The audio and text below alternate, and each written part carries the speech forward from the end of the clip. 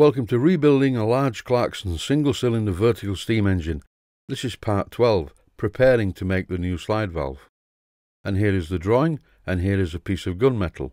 And what I have to do is create the slide valve that you can see on the drawing from this piece of metal. First thing to do is to use the linisher or belt sander to remove most of the sand scale, because sand scale on cast metal can blunt the tool. By removing this rough skin, it also makes the metal easier to mark out.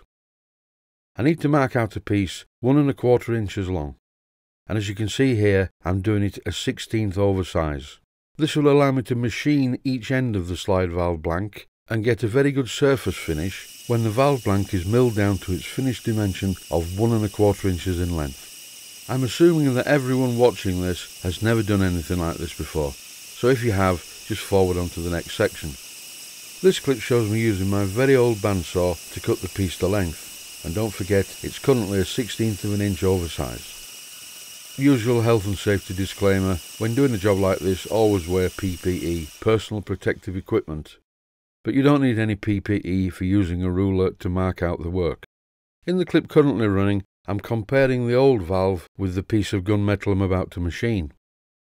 I do notice that on the old valve, and when I check it with the ruler it confirms it, is a little bit short. No surprises there then. The original valve is such a mess, none of the dimensions are correct. So after a quick look at the dimensions that I need, 1 1/4 by 3/4 of an inch, it's over now to the milling machine. Fitted to the milling machine is this face cutter. I've had this for quite a long while, and I use it when I need to remove a lot of metal at one go. As my milling machine is a mill drill of Taiwanese origin, it makes a bit of a row cutting with this. But it does the job and it gets rid of more metal quickly. And here it is in action.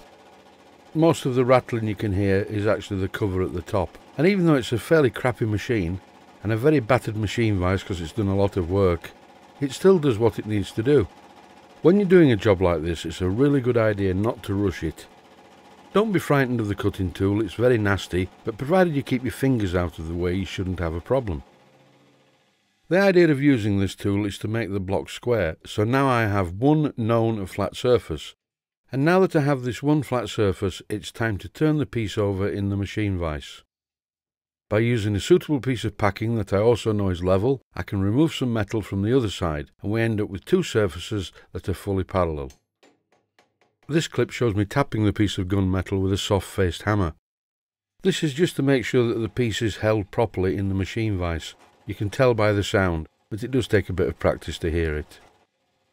As a general rule, if you're taking a deep cut, traverse slowly. If you're taking a shallow cut, you can traverse a little quicker.